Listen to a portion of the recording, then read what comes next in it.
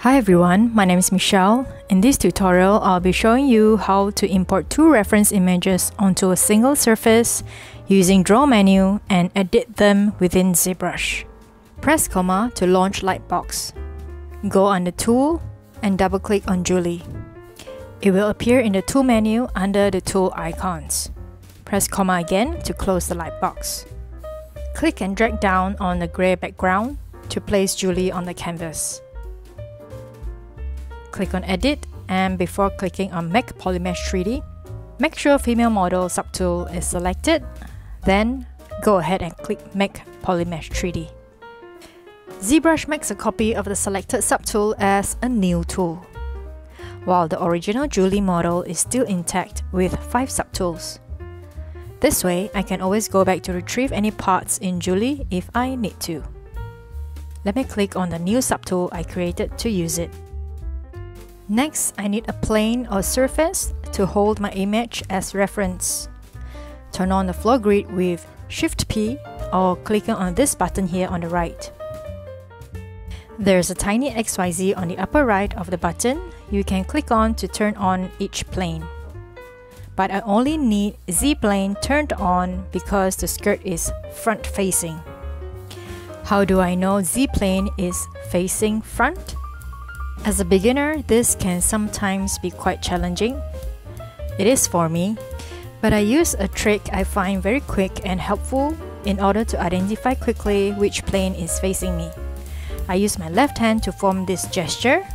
I make sure the head icon at the upper right of the canvas is facing me, and then start reciting XYZ beginning from the middle finger towards the thumb. X is the plane which runs left or right, Y up or down, Z forwards or backwards. That's how I check which plane to turn on. Press F to frame the model. Let's import this royalty-free image I downloaded from Tropenmuseum. Click on Texture from the menu on top, then click on Import, select the image from the dialog box, then click Open. You will see the skirt image show up at the top left box among the texture images. I've already imported mine previously, so you can see mine here as the last image. Go under Draw menu to place the skirt image on plane Z. Dock this Draw menu by clicking this icon on the upper left corner. Click on Front Back tab. Click on Map 1. Select the skirt image to load it. Now, if this is the first time you have seen Map 1, you must be wondering why is it called Map 1? And why is there a Map 2 next to it, and what's the difference? Map 1 is the image you want to see when viewed from the front. Map 2 is for you to load a back view if you have a back view image of the skirt. In this example, I have loaded a different skirt just to demonstrate. I can also choose to see the same image by just loading one image, or I can click on this one button to make the second image disappear. Let's go back and check out how to load and adjust the skirt image on Z-plane. Once I click on Map 1, a dialog box will appear for me to choose an image. So I select the skirt image I want to display on Z-plane, and it will appear on Z-plane. Most probably out of scale, but I can adjust the properties of this image under this front back menu. The scale of the image can be adjusted using this slider. I can scale it down by dragging the toggle to the left and scale it up by dragging it to the right.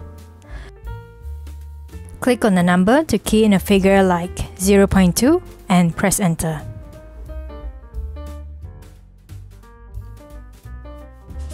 Rotate to check if you need to adjust the distance of the image from the model.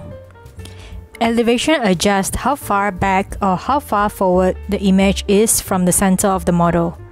0 is the center of the model, negative number means moving the image backwards, and positive number means moving it forward. Vertical offset moves it up or down, while horizontal offset moves it left or right. Let me quickly adjust this. Let's view from the back. If you find the image too transparent, You can change the opacity of the image using this slider, Fill Mode. Slide the toggle to the right to increase the fill mode to 3 and make the image clearer. Decrease the number to make the image more transparent. Another very useful button is Adjust, which can be used to crop an image. It will launch a dialog box with crosshairs at each corner to adjust the size.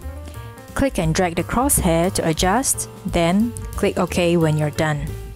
Preferably crop the image before positioning, or else you have to reposition the image again. There are 3 other buttons here. Inverse turns your image into an X-ray-like image. Flip turns the right side of the image to the left, and vice versa. Rotate turns the image at 90 degrees increment. And finally, angle turns your image from any angle between 0 and 180 degrees. That's all for this video. See you in the next upload. Remember to subscribe.